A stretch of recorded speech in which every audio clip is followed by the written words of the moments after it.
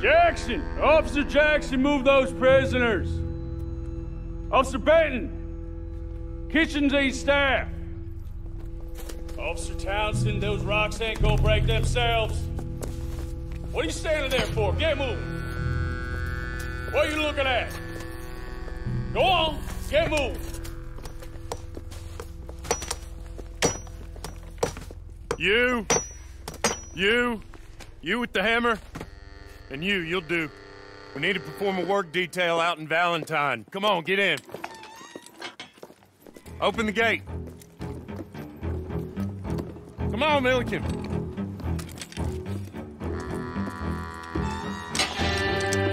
Yeah!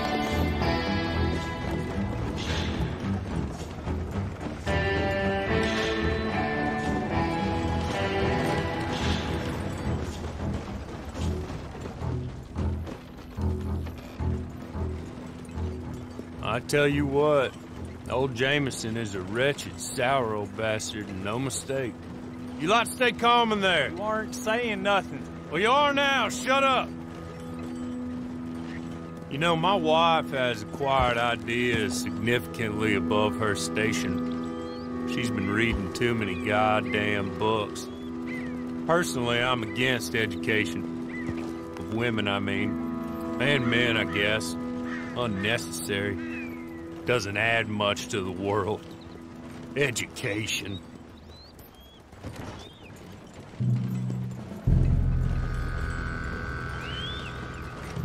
Good day, gentlemen. Oh. Don't do anything stupid. Nobody gets shot. Act like fools, and the pair of you will be dead within a minute. Now, what are your names? Jenkins and Milliken. Well, Mr. Jenkins and Mr. Milliken, throw your guns to the ground and get on down here.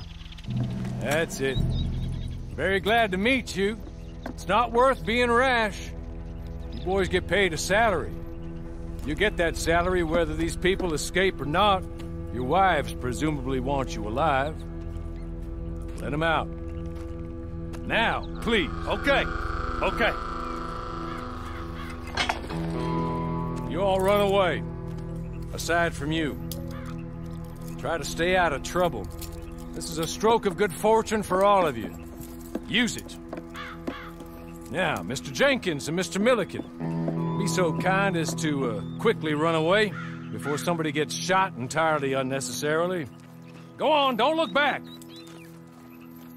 Mr. Wendt, I believe it was $50 we agreed on. It was. Here's 50 each. Each? Yes. Now get out of here, both of you. My employer and I appreciate your professionalism. All we did was stand there and look tough. And you did it fantastically well. Good day, gentlemen.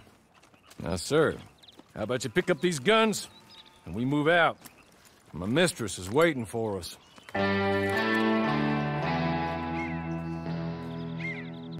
Come along. And you better get on this horse.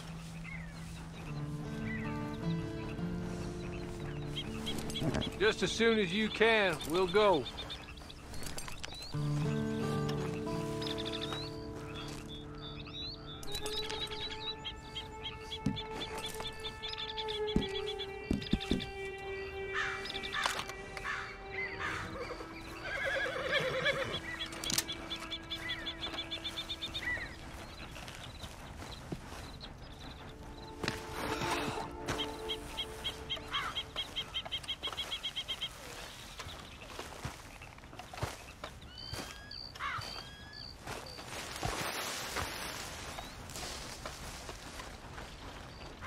It's not much of an animal, but they haven't got far to ride. Yeah, I waited on them moving you some weeks. I can wait a while longer.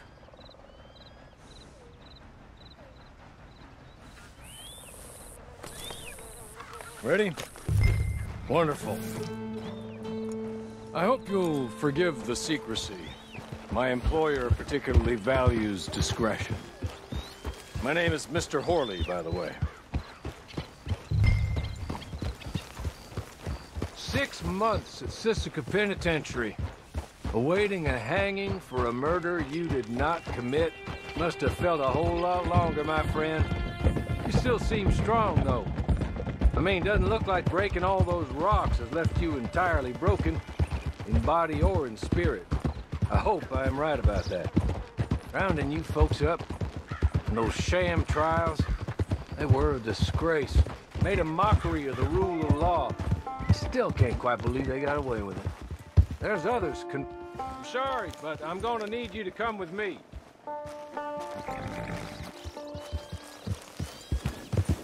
It ain't time for you to ride off on your own. Not quite yet. Now come along.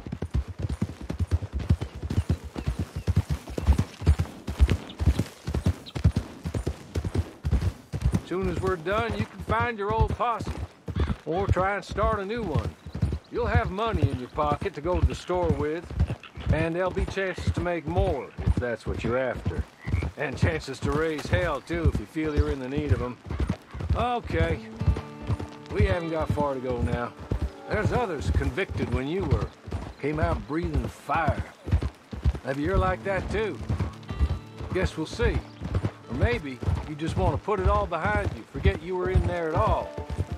That would be fine, of course, but you will listen to my mistress first. She spent a good sum getting you folks out. You owe her an audience, at least. You've been away for a while, so we'll help you get set up in the world. And if you want to accept our offer, you can. That's more than reasonable. And freedom out on the range can wait a few moments longer, can't it? Good.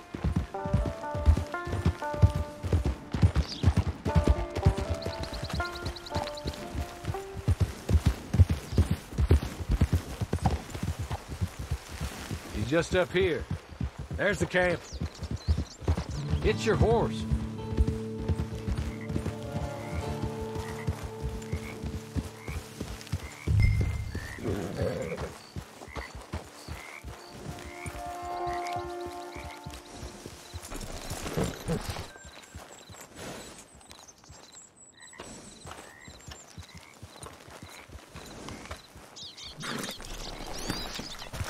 This way.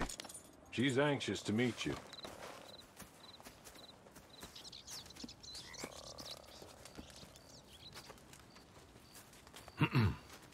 Madam, we're back. Hello. Jessica Leclerc, how do you do?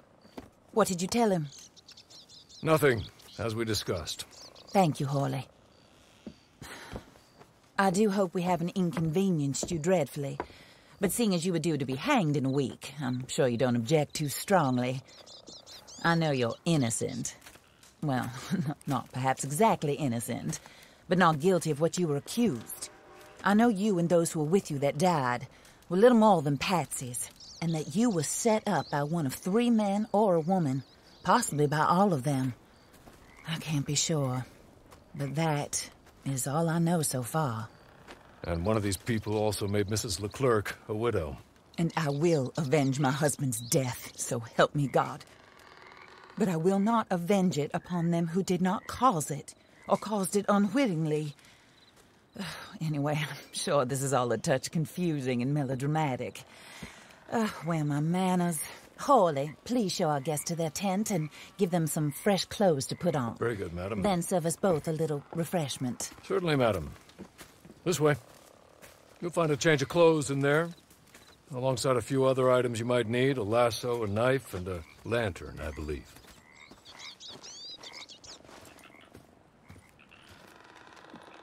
That looks more comfortable. Hawley? Here, madam. Your very good health. I suppose it beats dying, Mrs. Leclerc's husband was murdered by one of his business partners. And I intend to find out which one. Or rather, I intend for you to find out. And kill them. You're the only person I could possibly trust to do whatever it takes. Because you and your accomplices, you're the only other victims of their lies still alive. You see, you walked into the town at approximately the same time my husband was shot in the back, but by another gun, firing different bullets to those you possessed when you were arrested. These bullets, this was their mistake. You were rounded up and sentenced to death, all because you came to town and didn't talk too much and seemed like you were nasty. Anyway, here they are, the people who run Blackwater. Mr. Jeremiah Shaw, banker, real estate speculator, and crook. Mr. Amos Lansing, ranch owner, speculator, and crook. Mrs. Grace Lansing, his wife, society patroness, lover of the arts, crook, and my former best friend. Teddy Brown, her disgraced brother, outlaw, wanted man, and still in contact with them. All I ask of you is your help in finding out quite what happened. Mrs. Leclerc would like to help you get back on your feet. Get back to work. Whatever your work may be, I don't judge. You want to rob? Rob. You want to save innocent folk? Do that as well. But you need me just as much as I need you. I think we all understand each other. I hope we do. Good. I look forward to rewarding you for killing those who made me a widow. My husband was a true believer in this country and in the West. He was killed for greed. Foul greed when there's quite enough for everybody. I don't care what your scruples are as to killing. I will take the full burden of that sin upon my shoulders. Goodbye, for now. Then Hawley, go introduce him to nice Mr. Cripps. I think you'll like Cripps well enough. He's long past his prime, of course, but he hasn't gone entirely crazy just yet. And he will help you, better than most of his ilk. Cripps! Get up! Hello, partner. Harley. This is your new boss. Oh, pleased to meet you, partner. J.B. Cripps at your service. We'll pay to get your camp established. Mrs. Leclerc is a generous benefactor. And, where are we headed?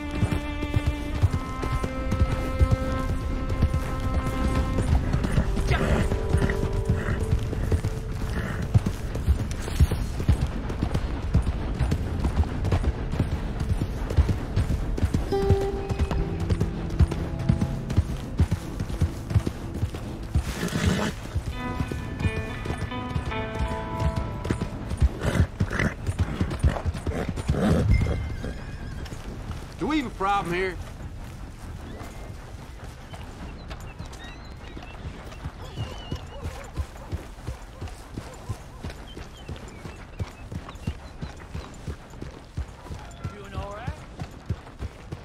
Hell is your problem? You got a problem? You want one?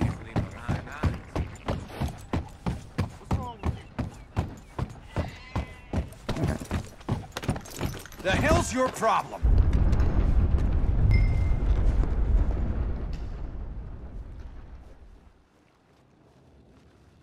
Hello. You must be, Harley's friend. He's one of us. He said you also were a discouraged man. I'm very discouraged. Disappointed Alden, that's me. Anyway, it's a pleasure to make your acquaintance. I find your reticence charming. Real charming. By the way, I heard you might want to earn a little money. Well, some gentlemen have been robbing our stages, and they are not part of the club, if you catch my meaning. If you can make them go away, I'm sure they will have something of interest to you. They're up in Cumberland Forest. See what you can do, okay? Here, by the way, a catalog. The latest issue. Just came into this armpit from a land more civilized. And if all works out, well, my colleagues and I move around these stations as needed. And all of us are very discouraged. We will all help a fellow sufferer with pertinent information. Good afternoon, sir.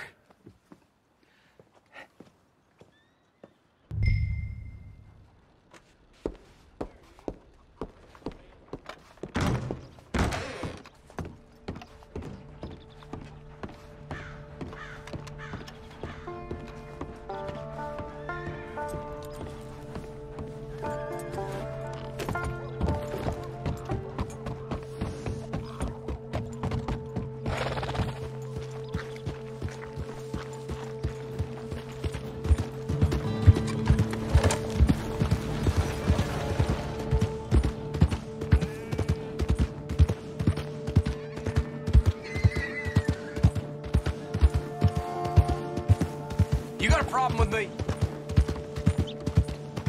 You itching for trouble or what? What you riling me up for?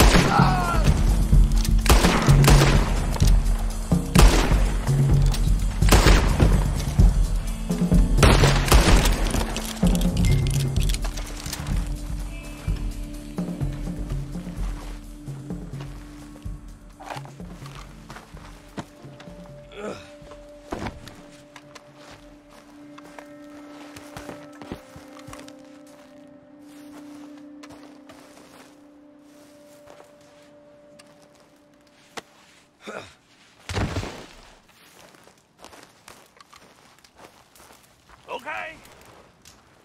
Okay. You're good. You're real good, friend. Here. Take this. It's a map. Just...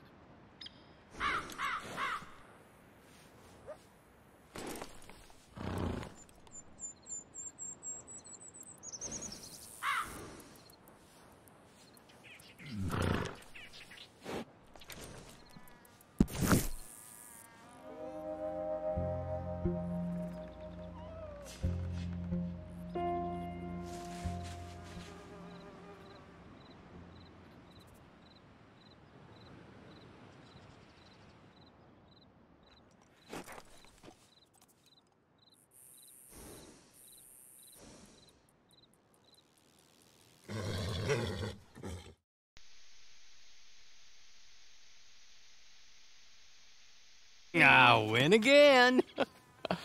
Did Horley send you, Pop? I'm Clay Davies. This is my brother, Clive. He don't talk. Maybe you two will get along better. Maybe not. Listen, I heard you wanted to earn some money. So, there's a gang of ne'er-do-wells. They are a bunch of degenerates, not good people. They're out near Cumberland Falls with a bunch of horses they stole off of me. Well, that's a lie, but they stole them off a fella I was going to steal them off of. Maybe you could get them for me. You think you could do that for me, Pop? Oh, look. Here are your friends. Well, good. Meet me at the stable at Valentine once you have the horse flesh, and I'll pay you good. Oh, and Pop, Horley wanted me to remind you, any decent work you can find, take it. But just try to stay out of trouble. Oh, and once you give me those horses, well, after that, we'll talk again. Oh, I do so enjoy these conversations. I'm used to them on account of my brother. Let's go, Clive.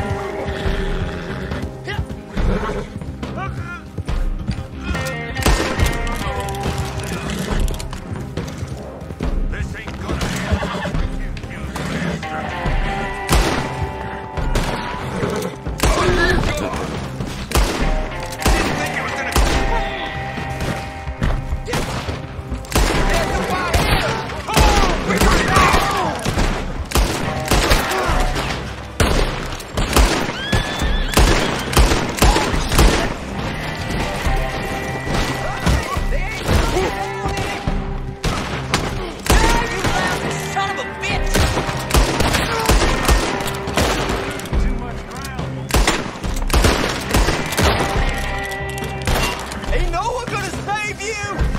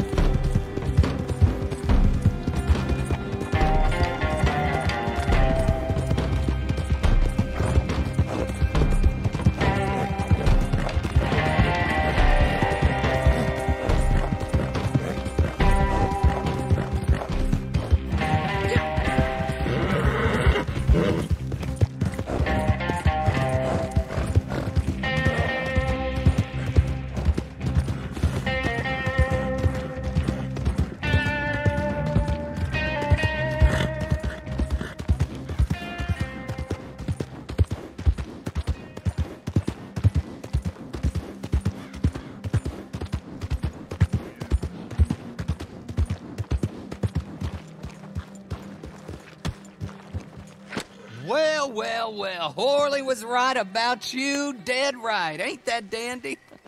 Get that horse hidden away, Clive, and ready to move out as soon as we can. All right.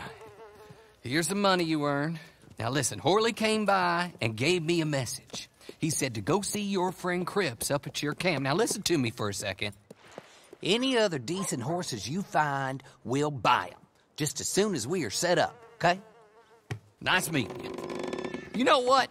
Hold on, boy. I call him boy because I'm older. 30 minutes, he went black. Let's give our friend here back the horse. It's yours. A sign of faith and future business. If you want to buy any extras or sundries for the animal, head inside. They've got a lot available. See you soon. Come on, Clive.